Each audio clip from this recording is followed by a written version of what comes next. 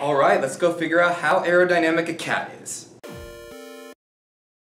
Alright, let's get right into it. So in front of me here I have a model of a cat. So this cat's name is Simeon, and we're going to do a flow study on him. So let's flow Simeon. I haven't scaled up to the right height, so he's about 9.5 inches tall, typical height for a cat, I think. So yeah, let's get flow simulation loaded up. Head to this gear, say add-ins, go down here and tick on flow simulation. Okay, now with flow simulation added in, I'm gonna go to my flow simulation tab and I will start up the wizard. I'm gonna name this project flow sim. That'll be good. I'll stick with SI units for this one. This is going to be an external flow, and he doesn't really have any cavities or internal spaces I need to worry about, so I'll leave that as is. Going to the gases, he's going to be surrounded by air. Alright, so this is irrelevant to what I'm doing, so I can just leave it at adiabatic wall. Alright, and here's where I put the wind speed. So Simeon's facing towards positive z, so I'm going to make the wind go -5 meters per second in the z direction. Hit OK. So it'll try and guess a computational domain, but this is way too large. So I'm going to right click on the left hand side, edit definition.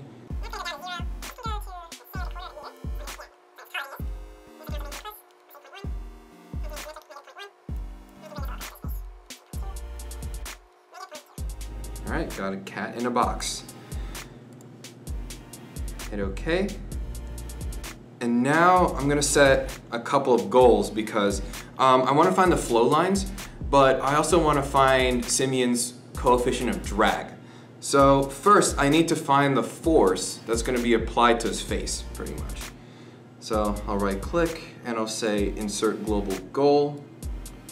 Go here and I want to get the normal force in the z direction. So that'll be one thing here.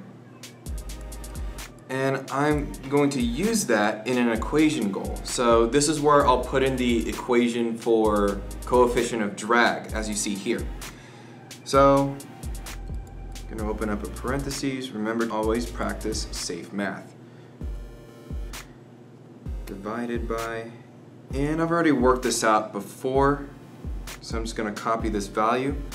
So it is 0.5, that's a constant, times the rho density of air, times the wind speed, and I'll say it's -5, times his frontal area. Just did it manually with the measure tool pretty much, but that's the frontal area.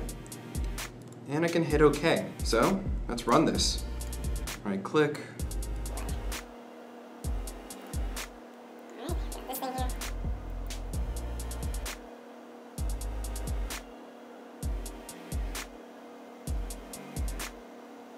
Alright, looks like we're finished here.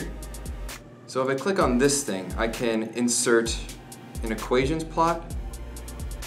Alright, so there's the normal force. But if I put the equations goal 1, this is a coefficient of drag. It's crunching that equation, and you can see it's converged around a value of 0.9. So is that good? So I went on the Wikipedia page for drag coefficient, and it lists a couple of coefficients of drag for different bodies, but also for real-life items. So you can see at the very streamlined end of things, you got the pack car, there it is, and a BMW i8. Yeah, we're not quite that slick, so we need to keep going down. There's a Volkswagen Beetle at 0.48, and remember we're at 0.9, so we're less aerodynamic than a Jeep Wrangler right now. Okay, even more so than a model rocket. Coffee filter face up, unreliable resource. All right, we'll ignore that then. Okay, so we need to go to an entire road bicycle plus cyclist to get a coefficient of drag more than Simeon's right now, and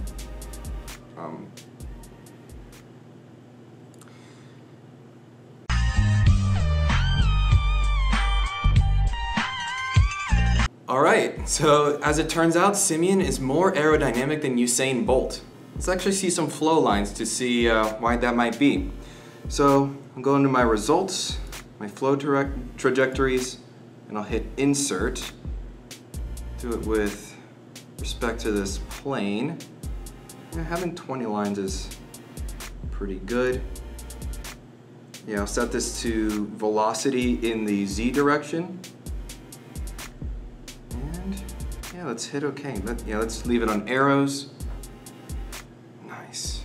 Alright, so there you go. You can see there's a bit of a vortex forming behind Simeon's head. And I'll play that. Ooh, very nice. Yeah, and there's that vortex that is right around where my mouse cursor is. All right, and we can also see some flow lines too. So if I, let's do stop, insert, let's do another one. And I'll hit static trajectories, and I'll hit lines with arrows. From plane, hit OK, and there's our lines. So yeah, cats. Not very aerodynamic, but still more aerodynamic than Usain Bolt. I hope you enjoyed this video. And if you did, don't forget to subscribe and maybe leave a comment. See ya!